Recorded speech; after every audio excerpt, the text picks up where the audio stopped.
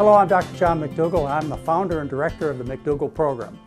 The biggest problem that I see, and I do mean big, is the problem of being overweight, or obesity to be unkind.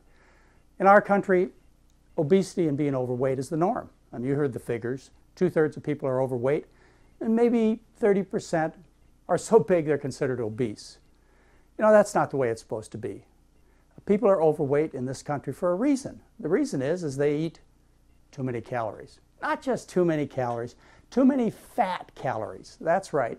And you need to get this down. You're told by so many health experts that the reason you're overweight is because you have a lack of willpower, because you're eating too much sugar or you're eating too much starch. If you believe those things, you're condemned to being overweight and obese.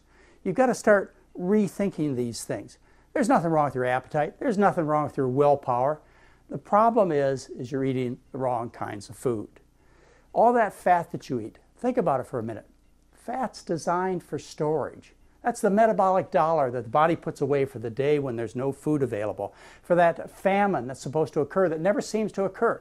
So we're busy storing all of this fat in our food, and we store it on our hips, our abdomen, our thighs, and we're overweight, and we wonder why. Well, the body's just acting normally and naturally, presented with all that extra fat. So once you get that out of your diet, then everything goes easily. The body doesn't store the extra fat because you're eating a low-fat diet. And the consequences is you lose weight effortlessly. Now don't think sugar, not that sugar's health food, but it's not the solution to your problem. And certainly don't think starch, because starch is the answer to your problem. I want to leave you with this thought. Look around the world. Think about people that live in different parts of this planet. Think about those people who live on high-starch diets. For example, the Asians. Everybody tells you, don't eat rice, turns to sugar, and as a result, you'll become obese. And that's why there are 1.73 billion obese Asians eating rice. Sure, of course not. Think about it. All those people are trim.